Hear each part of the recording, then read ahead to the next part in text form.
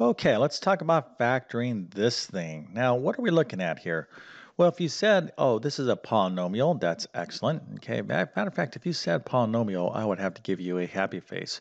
But if you said this is a trinomial, I would have to give you a happy face with a little mohawk. And if you said a quadratic trinomial, well, then you get the happy face, mohawk, and an A plus. Okay, so all of those descriptions are excellent, okay, but a quadratic trinomial is kind of the most technical description of this thing. But the bottom line is this.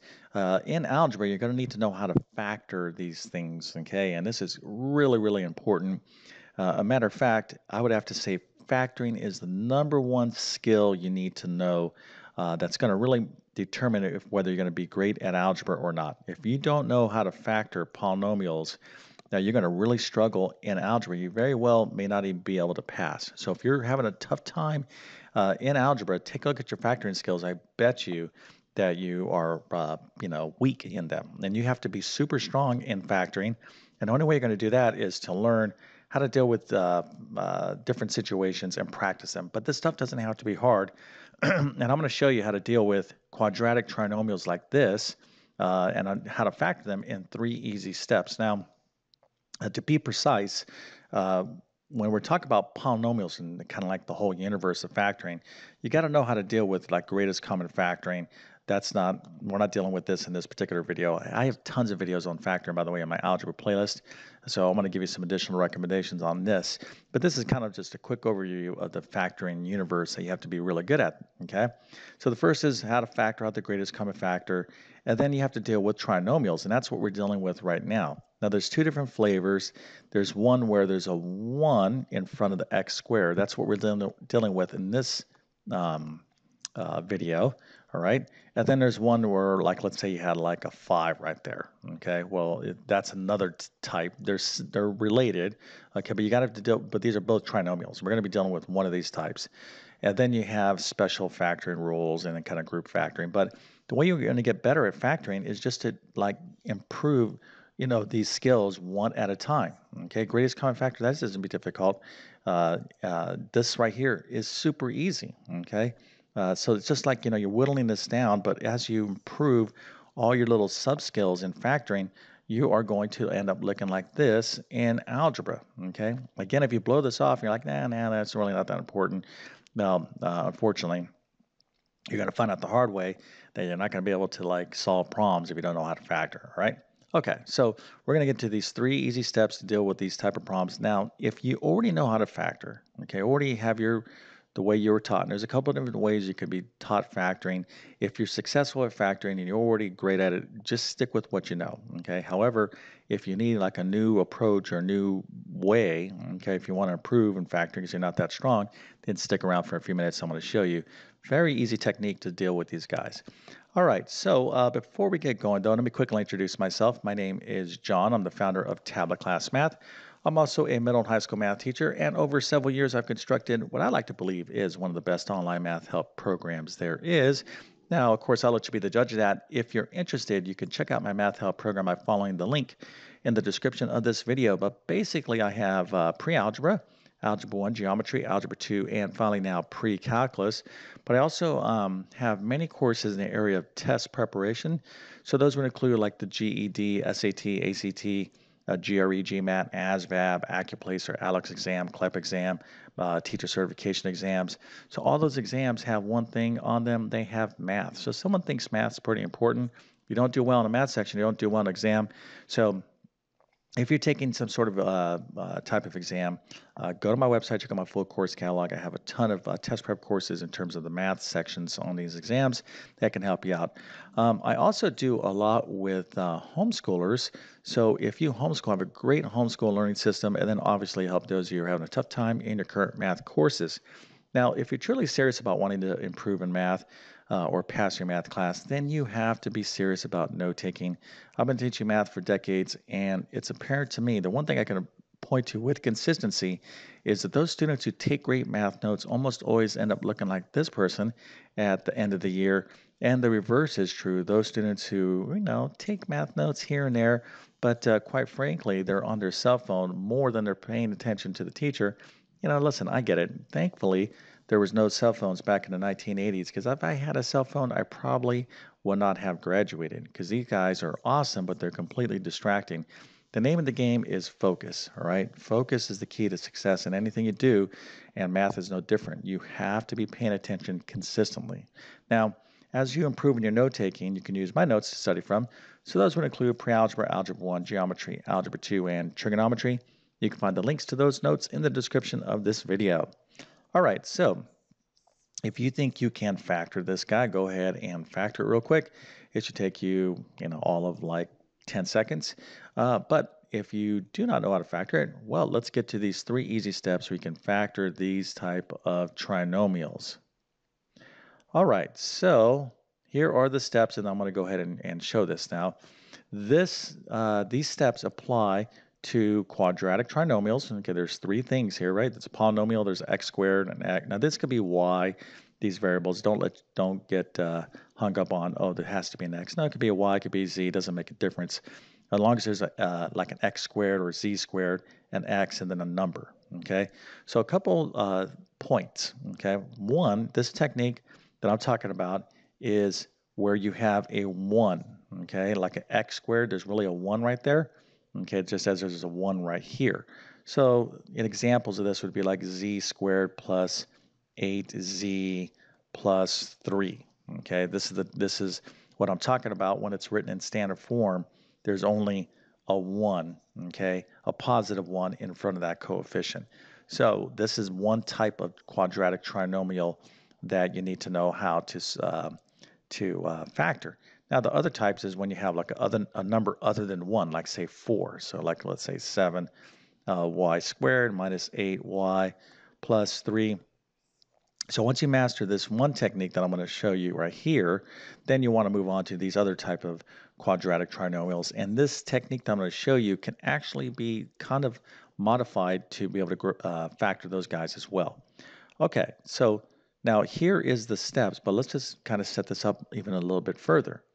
All right, if I said factor this number 10, you'd be like, oh yeah, I can factor that. That's 2 times 5, and you'd be correct. It's also 1 times 10, right? So you got some factors, you got some choices here.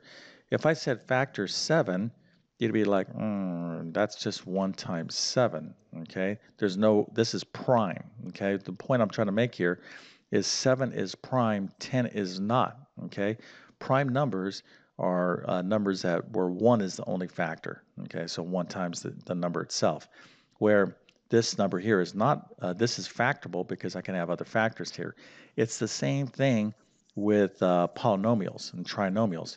So if I give you a problem like this, okay, and I say factor this, right, one of the answers one of the things that you could have as an answer is prime. Like, hey, this thing cannot be factored. So don't forget that, okay? So when you're given a question, not every single problem and not every single trinomial can be factored. Sometimes it is prime, but we don't really know that in advance, okay? All right, so now that I kind of have this set up so you can identify this type of quadratic trinomial, here is what we do. We're going to multiply. So what I mean by that is we're going to take this 1 right there, and we're going to multiply by this last number. In this case, it's -6. That's step 1. And then step 2 is we're going to take the factors of -6. We're going to list them out, okay? So we're going to take this answer from step 1, and we're going to list out the factors. It's super easy to do this. And then we're going to finally, in our last step, find the factors that we need and write our answer. Okay, so this is how we do this, and let me show you this. This is really cool stuff. All right, so the first thing again, step 1 is we're going to take this number. Of course, it's always going to be 1 right here, so 1 times -6 is -6. All right, now, how do we write the factors? How do we list the factors down? Here's what you do, okay? Start with 1, so it's going to be 1 times 6 and 1 times 6. Now, this is a -6, so I can go negative and negative. Always do it in pairs. So it's -1 times +6 is -6, and +1 times -6 is -6, okay? All right, so let's go 2 and 3, and 2 and 3. You always do it in pairs and just put a negative and negative, okay? So -2 times +3, -6, +2 times -3 is a -6. So now that's step 2. We just list all the factors down, okay? There's no more factors. And the easiest way to do this is start with 1 and just increase on this side. here, this is 1, this is 2. If you have other, factors, just keep kind of scaling up.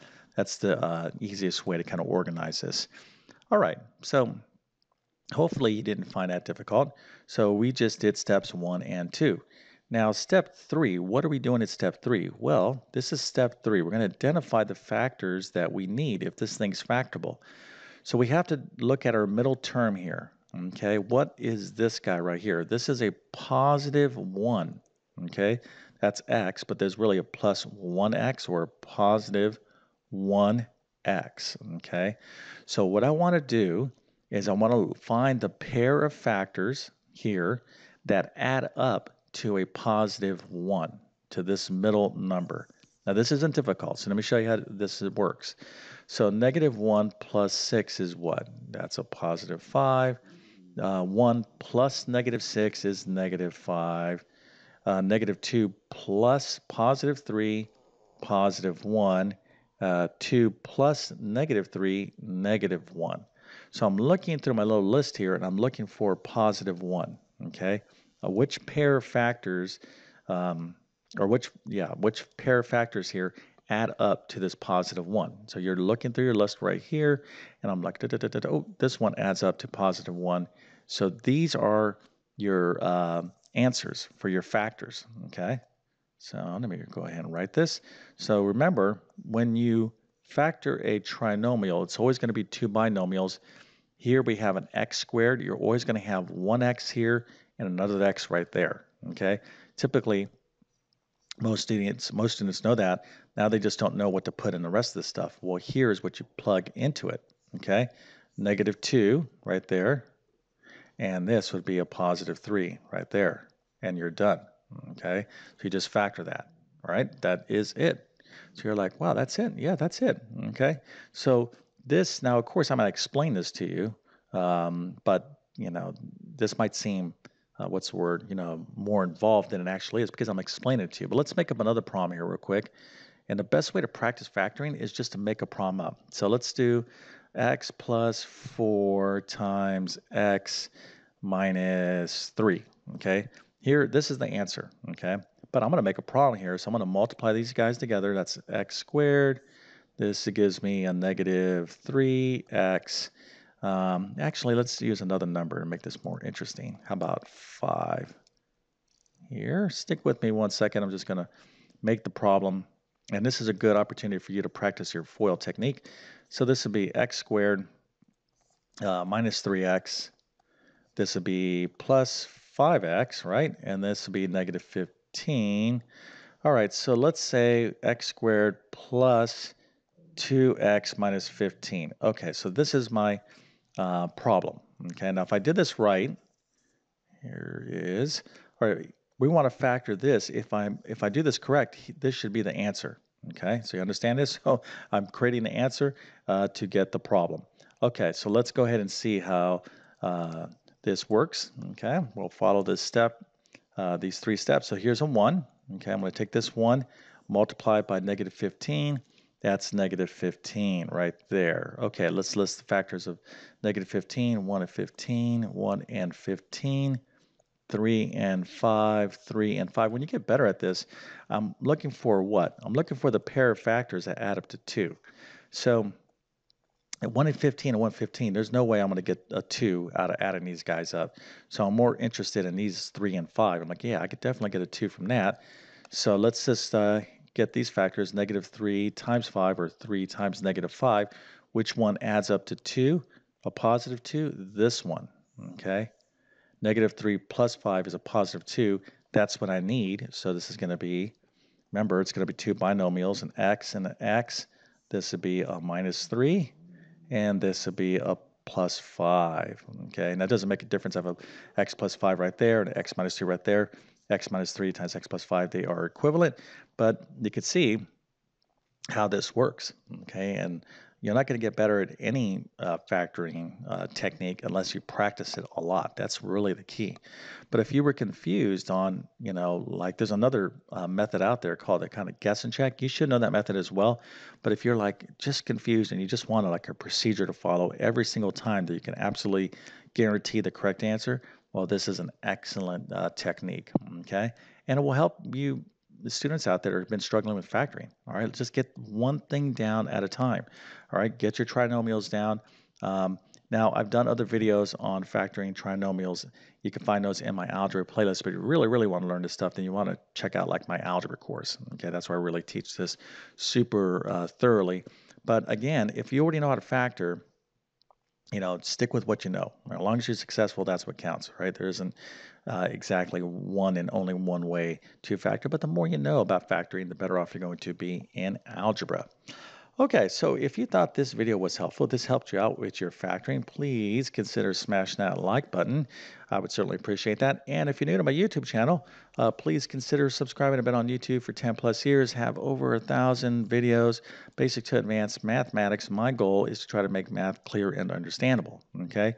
So yes, there's a lot in algebra and in mathematics and more advanced math. There is a lot to learn. However, everyone is capable of learning it. You got to do your part though. You got to be focused. You got to be taking notes. You got to be talking to your math teacher. So that's, on you. Okay. If you're serious about learning and you do this, then you are capable of learning. Okay. But my job is to try to explain these concepts in a clear and understandable way. So if you like my teaching style, posting stuff. I have a ton of things on my channel already, topics for you to take advantage of, but I'm posting new stuff all the time. But my best math help will be within my math help program. Okay, so with that being said, I definitely wish you all the best in your mathematics adventures. Thank you for your time and have a great day.